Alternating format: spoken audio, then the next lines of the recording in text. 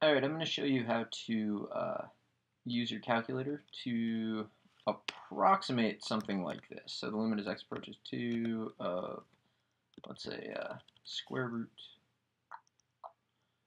So square root of, I don't know, x plus 2 minus 2 over x minus 2.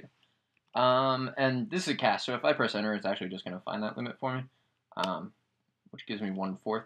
But what I want to do is I want to approximate it. So what I'll do, and I'm going to use a spreadsheet. So I'm going to enter a spreadsheet, and let me go back here. So I'm going to define the function. So f of x, and then set equal to, which is calling equals. And so that'll be the square root of x plus 2 minus 2 over x minus 2. Okay, so that's f of x, and now I can find f of 1 if I wanted to put a decimal to get a decimal back, things like that. So let me go over here. So control and then to the right will take you to the next page.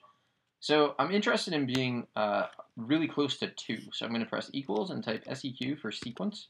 And then I'm going to do 2 plus 0.01 t. So I'm starting at 2 and I'm adding 0.01. And then t is the variable. And what I'm going to do is I'm going to go from -5 to 5 on t. And you'll see what happens is it goes from 1.95 up to 2. So it's going to go from negative. So that's when t is -5, 4, 3, 2, 1. When t is 0. And then 1, 2, 3, 4, 5. And then it stops.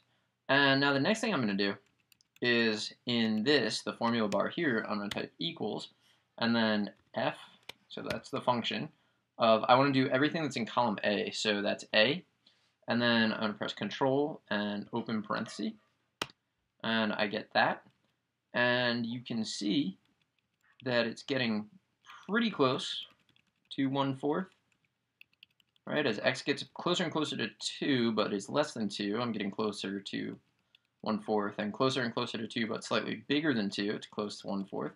So from there you would probably guess it. What I can do though is I can kind of edit this and get a little bit closer.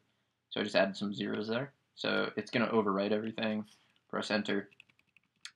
Now you pretty much have no choice but to guess that this is going to be 1/4. And that's how I would use a spreadsheet to estimate a limit. And now it's just a question of how accurate your calculator can be. So if I make it to the -7th, I mean I don't know that it's ever going to necessarily zoom right in. Well, there you go. So now it's so close that the calculator is actually rounding it to 1/4. But that's how I would use my calculator and a spreadsheet to approximate a limit, which is something you have to do a lot. And I hope you found this helpful. So good luck.